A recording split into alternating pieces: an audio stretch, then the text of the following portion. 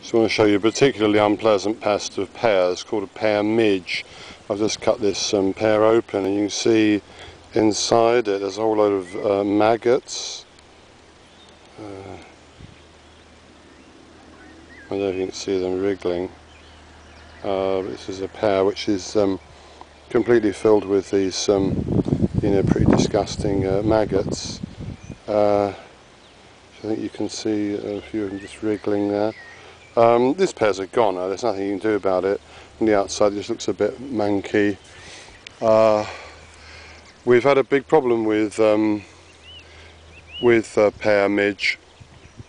There's not a lot you can do about it apart from spray with insecticide before the the pear's set. That's another one that looks as though it's probably affected as well. So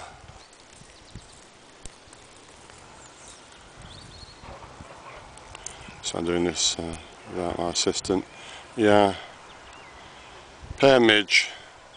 The little pear fruit is full of these disgusting maggots. This is the 6th of May. This is one of my espaliers I was showing you the other day. Pear midge is one of what I call the 100%ers. It's one of the verminous pests which by itself, without any assistance from scab or winter moth caterpillar or codling moth or any other pest at all, can give you 100% destruction of the entire crop. I'll put a bit on the text about different controls for it, but the only really effective control is to hit the tree hard with insecticide at the right time. Otherwise, you get this. There's another one. Just to pick that open.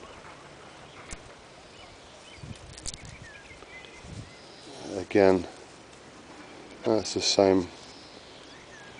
See maggots inside it. So it's a pity.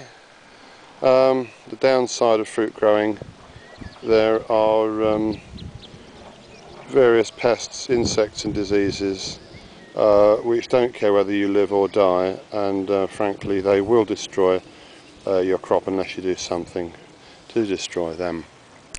A sombre matter, but we are probably not going to get very many pears on this tree. We were too busy, various excuses, whatever. We didn't get the right amount of pesticide on the tree at the right time, and as a result we're probably not going to get any crop.